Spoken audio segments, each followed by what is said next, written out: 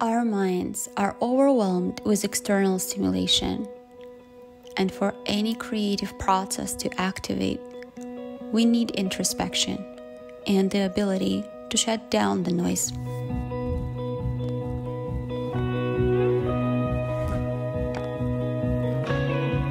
In this video, I explained why you need to journal in the morning as an artist to be the most creative. You definitely need to journal in the morning if your first thought when you wake up is to look for your phone and scroll through social media, or check your email, or check the news. You do not want to put so much information in your brain the first thing when you wake up. As artists, we are constantly engaged in constant active observation. I know this for my own self. I am constantly sketching everything around me in my brain. I always have so many ideas that just keep visiting me. This process never ever stops. You might be thinking that when you wake up with your mind blank and ready to roll. That is really not the case. I am personally thinking of, oh, what did I dream about? Maybe I'm sketching my own dream already. Maybe I'm thinking about my further plans that I was discussing with someone else yesterday. And I'm pretty sure that most people are like that. We are trying to be active and on all the time. But in reality, for you to be creative and more mindful of your own, you really need to empty your glass, and I mean our brain, before you fill it in with something new. You may also not realize that you may be in a certain mood already when you wake up. And that can come from anywhere. So what I really suggest you do here is you should take a notebook and start morning journaling tomorrow so you can be more aware, more happy, and more creative as an artist. So what you need for journaling is an actual physical notebook. It needs to be a journal of a larger format. It needs to be sturdy enough.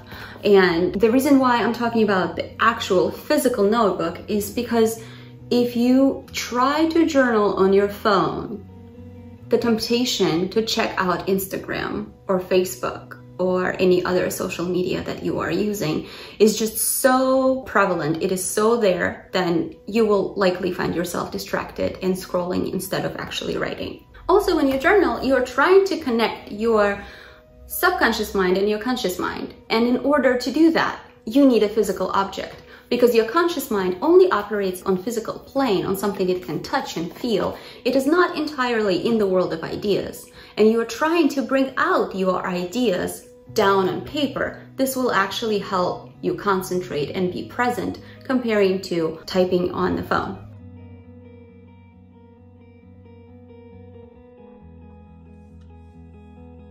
Find a journal that you like and dedicate it to your morning mindfulness practice. If you find yourself scared of the blank page and it's hard for you to begin writing, at the beginning of your journey, it might be useful to just use some lists. The one that you see right here is the list of my favorite things.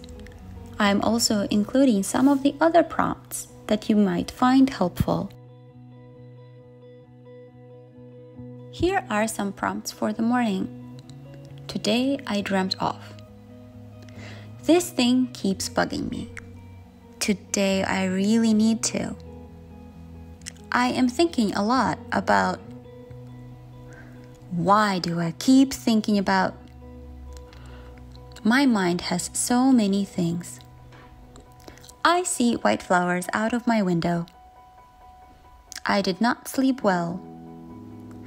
My biggest concern is this is how I want it to be.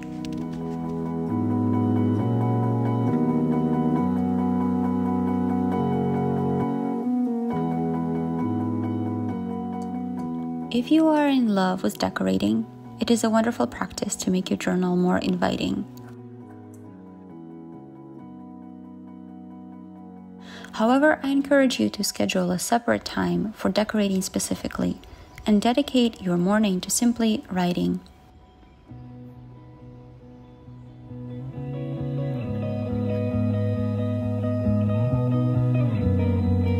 other thing you need is a timer. It's so easy for our brains to just doze off or go to la la land. It happens to me all the time.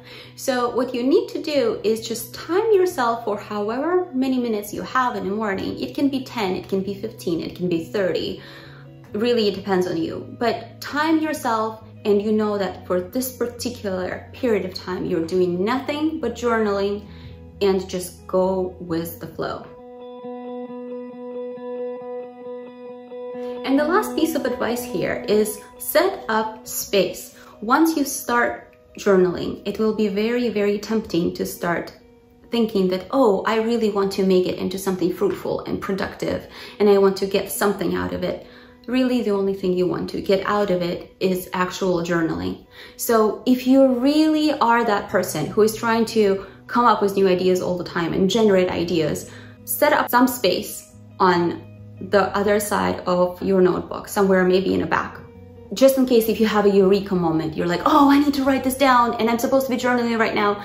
Write that one sentence right there. You can come back to it later. But for that particular period of time, what I want you to do is just to keep journaling and keep writing whatever it comes to mind. Even if it's something like, I do not know what to write. Today I woke up and I'm grumpy and I do not know what I'm gonna do and I don't know where to get coffee, and this is all I'm gonna write in this stupid journal for the next 15 minutes. Even that's what it is, that's what needs to go in there. You are putting down your mood in letters, in words, you are draining it down, and it will feel really good when you're done. Click here if you want to check out another video on how to set up your space and organize your art studio. And I do have another video right here that you can click on that talks about me sketching outside. And if you are one of those people who are practicing mindfulness outside, this is the one for you. Thank you very much for watching, and I will see you in the next video.